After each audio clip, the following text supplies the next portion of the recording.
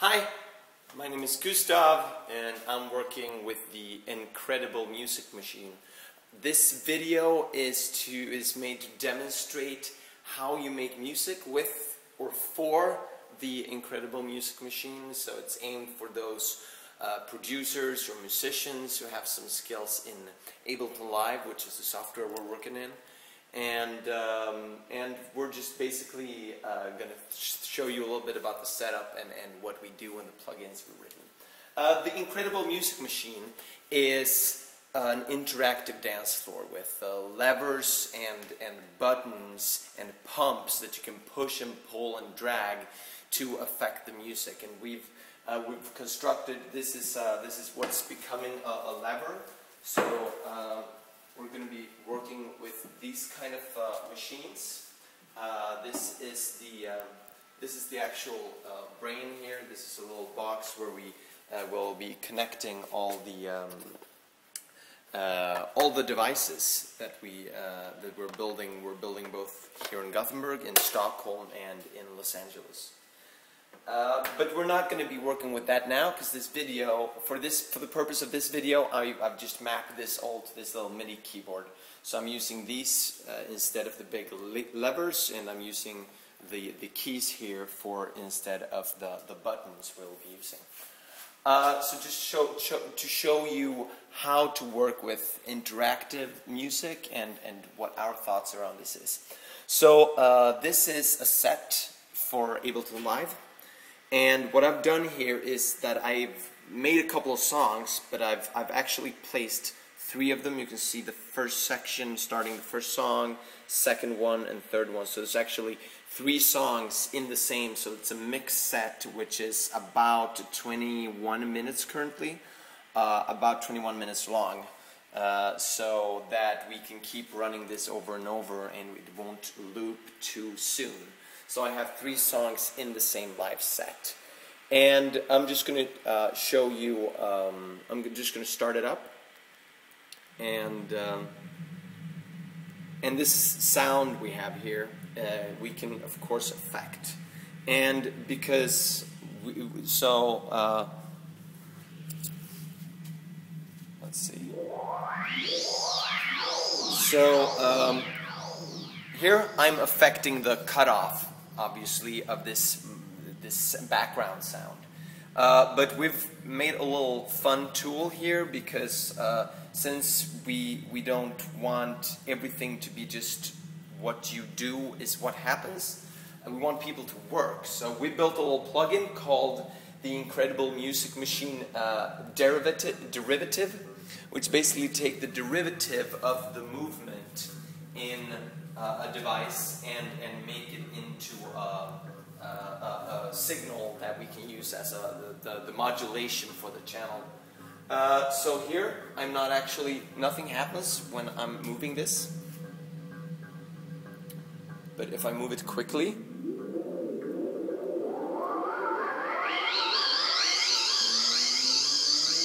so basically if we're pumping this, it'll go up. And this is this little plugin we're using here, and it's got a lever here which is connected to the lever, which is what I'm putting. And you can see the current output that's being outputted into the synthesizer as a modulation MIDI. So that's one sound that we have running right now. Another sound that we have running is, okay, nothing. Oops. Here's a little glitter sound. And this is done by our second tool that we built, which is a little pitch generator, a note generator. It actually, for every change here on the rotary, it generates notes. So we can, if we move on further into the song, I actually have a different one that we can listen to.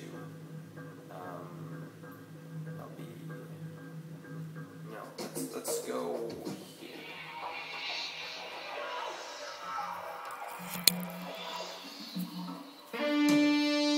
Oh, that's loud. Let's turn it down just a little bit.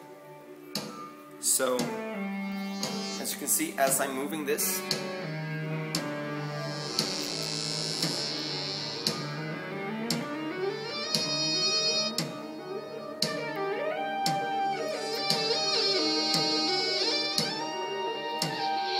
and this gives the opportunity for a participant to improvise their own little melody in the song.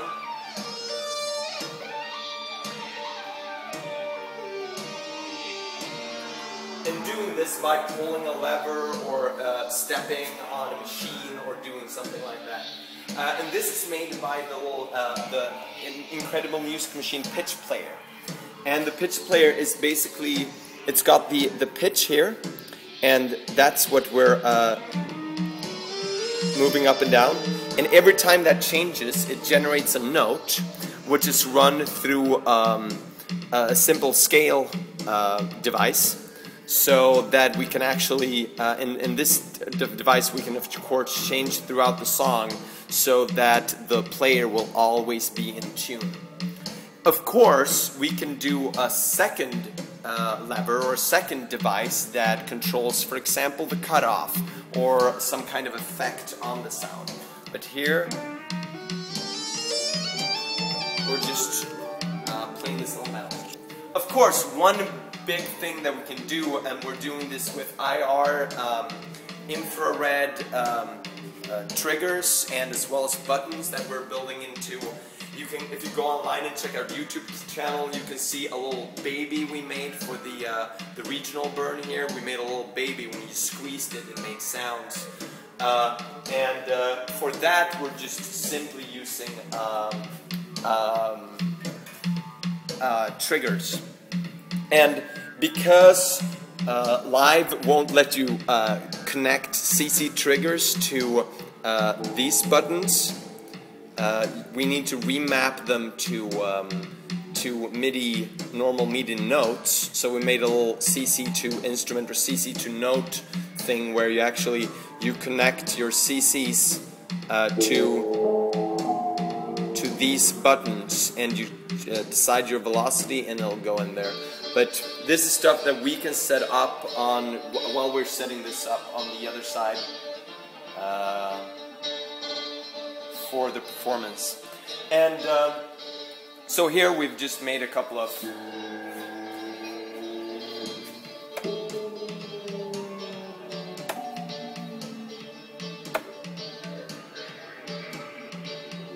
especially if we just change the song so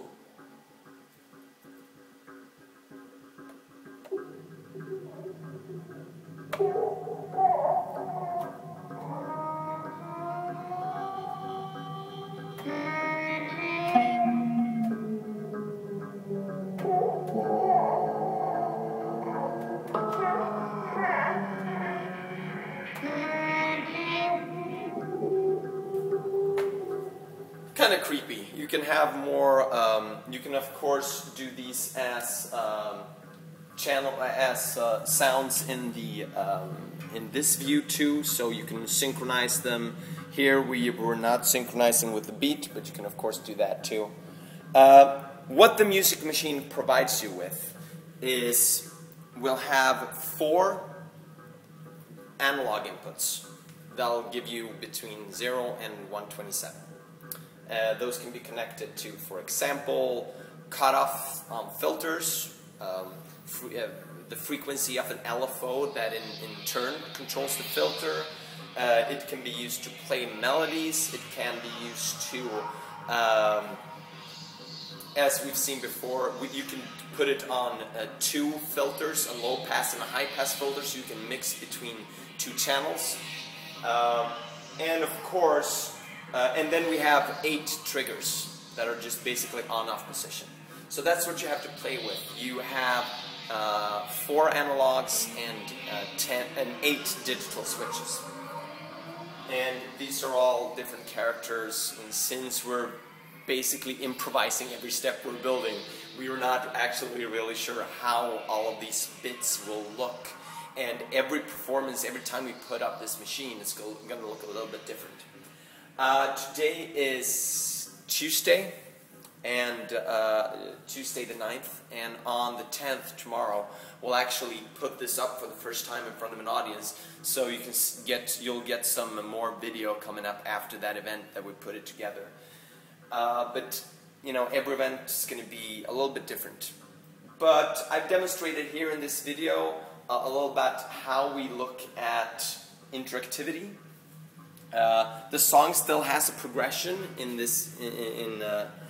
Of course, you can do this in different ways, but in this song, we have a progression with 3 songs within the set, and we have some sounds that run throughout the songs, some channels here which are triggered on and off throughout the track, switching the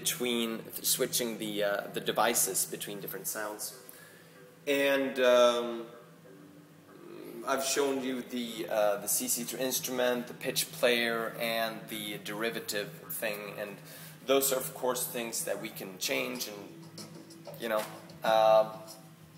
those are written in Live Max, so you'll be able to change up those plugins, and basically we'll just do a Skype or whatever. If anyone's interested in writing their own music for the machine, let us know. It's a very flexible framework. We're just getting MIDI from all these crazy devices, and we're figuring this out ourselves. How do we use interactivity and how do we play with this? So please join us and contact us. We're on info@incrediblemusicmachine.se. That's Sweden, incrediblemusicmachine.se. And well, we'll see you at Burning Man, if nothing else.